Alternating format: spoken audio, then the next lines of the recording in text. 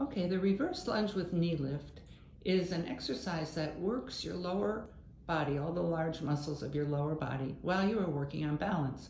Always stand near something for support in case you need it, and you can begin by holding on and then hold on lightly and then hold on with one finger and then maybe not hold on at all. But to begin, you should hold on so that you are secure.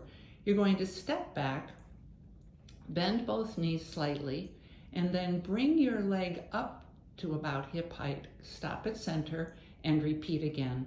So step back, that's the reverse lunge. Bring the knee up and step down. This is a wonderful exercise for working the glutes in the butt, the hamstrings in the back of the thigh, and the quads in the front of the thigh as you're working on balance. And then one more time. And of course, you will work the other side too.